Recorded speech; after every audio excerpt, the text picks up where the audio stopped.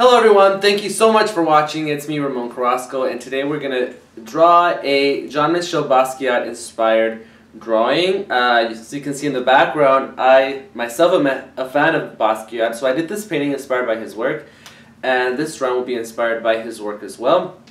So let's get started. The first thing we're going to do is draw the person's eyes, and you'll do that by drawing to like that.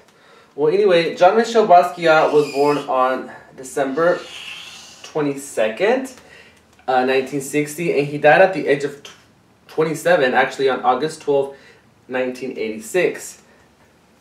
Now you're going to draw two more lines around here. And he died from a overdose, a drug overdose, heroin to be exact. So it's very important to stay drug-free because drugs kill. And it's very, very sad because he died at the height of his career. A lot of things were going really great for him. His work was known internationally. A few facts about him: his mother Matilda was from Puerto Rico. His father Gerard was from Haiti. In 1968, he was playing in the street. Like most kids do. He was 8 years old and he got hit by a car. Now we're going to draw the nose.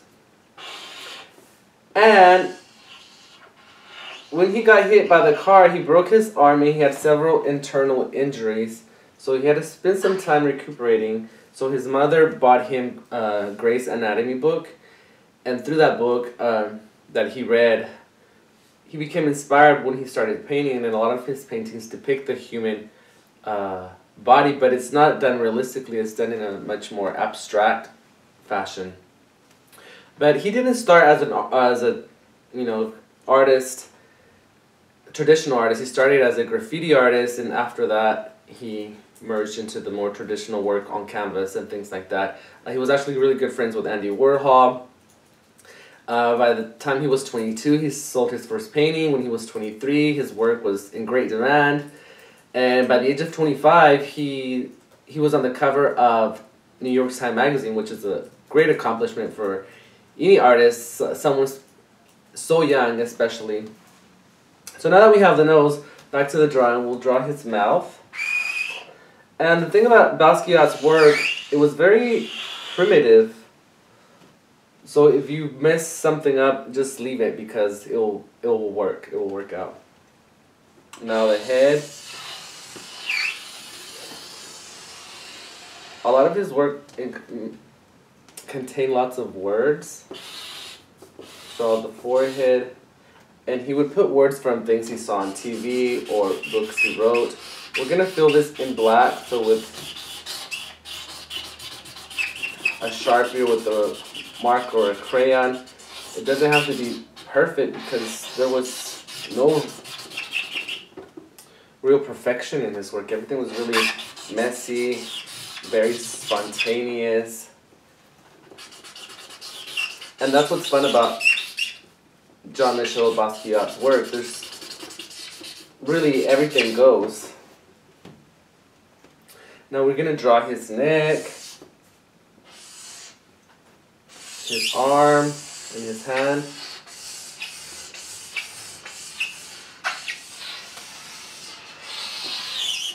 He's waving, or maybe he's doing the nay-nay, one of the two.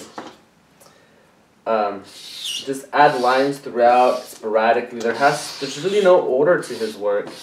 It's very spontaneous, like I mentioned earlier.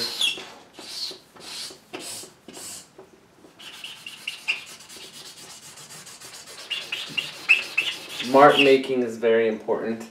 One of my favorite symbols that he used was this little crown, and it's in a lot of his work. And he also used halos around people.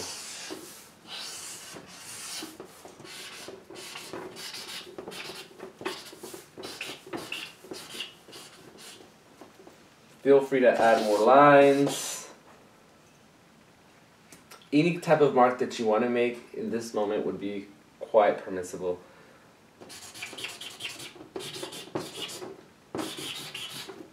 Now let's try adding some color. I'm going to switch to red. So I'm going to make the crown with some red. You could use yellow, but I'm afraid yellow would not show up in this video. And his lips.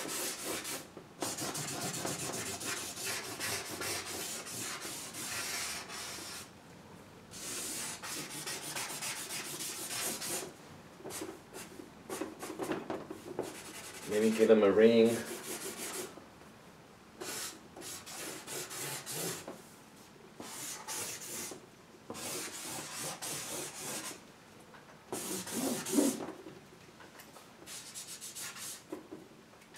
Now let's switch it up. Let's use some green.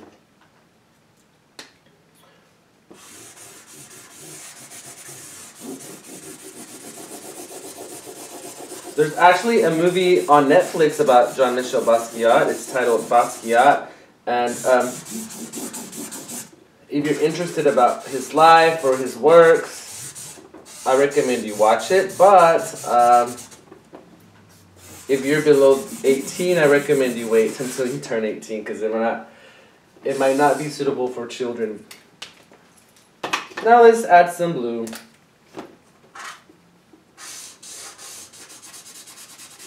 You might be thinking, wow, you're just making a lot of crazy marks and lines.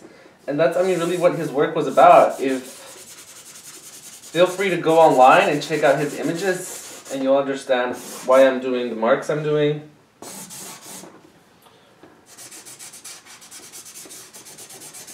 There's also, on YouTube, there's interviews about the artist and his work and why he did the things he did and things like that. He actually did some collaborative work with Andy Warhol, and all of that you can find on YouTube.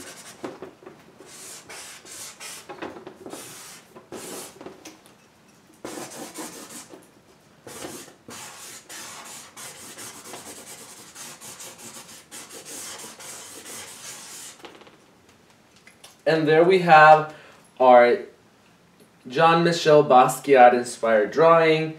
It's really fun to do his works and recreate them because there's no wrong mark that you can make. Thank you so much for watching. Please make sure to subscribe, leave your comments below, and stay tuned for more videos. Thank you so much for watching.